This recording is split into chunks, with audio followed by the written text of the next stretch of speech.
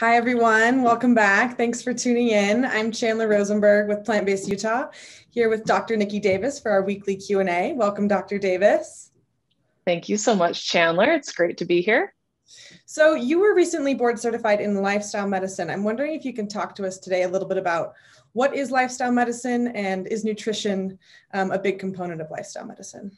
Sure. Yeah, it's really exciting. Actually, lifestyle medicine has been around for quite a while, but really it started as the American College of Lifestyle Medicine in 2004. And then the American Board of Lifestyle Medicine started in 2015. And then they went international with the International Board of Lifestyle Medicine in 2016. So basically what lifestyle medicine is it's evidence-based. It is supposed to be a therapeutic approach to not only treating, but reversing and even preventing lifestyle related chronic disease. So things like obesity, hypertension, diabetes, things that are related to lifestyle. And this you could look at compared to conventional medicine, which for the most part is based on giving medications, doing surgeries. So of course, conventional medicine, it's what I'm trained in. It's important. If you get an infection, if you get into a horrible accident and break some bones and things like that, you need to have that. But when you are talking about lifestyle medicine, that's where conventional medicine, I think, suffers, because as doctors, we're taught to tell people they need to lose weight, tell people they need to exercise more, but we're not really taught how to help our patients actually do that. And that's where lifestyle medicine comes in. I have learned a huge amount from the Lifestyle Medicine College just on how to help people actually make the change, how to go about it. So that's where the real benefit comes in. They definitely are very focused on nutrition. That's one of the pillars. So in lifestyle medicine, there are 6 pillars. So the first pillar is actually a whole food plant-based diet. So that's really where a big focus of my practice is in that type of nutrition.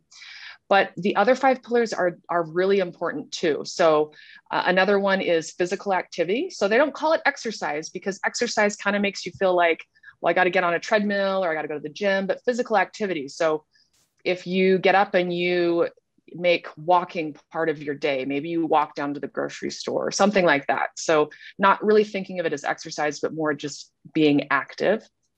Another pillar is sleep. So making sure that you're getting adequate sleep, really good quality sleep. Another one is stress management. So of course, a lot of us with the current pandemic and everything, a lot of us have a lot of extra stress, and it's just about how to best manage your stress. And then also just your emotional wellness as part of that. Another one is making sure that you're avoiding risky substances. So alcohol, really minimizing that if possible. And then of course, tobacco, and then other drugs, things like that. So just anything that's risky, trying to avoid that. And then the last one is positive psychology and social connectedness. Another one that's really been hit hard with the pandemic is this social connectedness. And we've just found how important that is for living a healthy lifestyle. So those are the 6 pillars. It's really exciting. Now you can become board certified. So, not only am I board certified in family medicine, but now in lifestyle medicine too. So I really think that all family doctors should really look at getting board certified in lifestyle medicine. It's an exam that they do annually so that you can take that and then learn how to help patients actually make these lifestyle changes. That's awesome. I feel like this is just such an important, direction. And it's great to see that lifestyle medicine as a field is growing, because so many of the poor health outcomes we see are certainly lifestyle related. So we are very lucky to have you with this expertise on our team. Thank you, Dr. Davis. Oh, absolutely. Thank you so much. We'll see you guys next time. And if you'd like to ask a question, feel free to leave it in the comments. Thank you.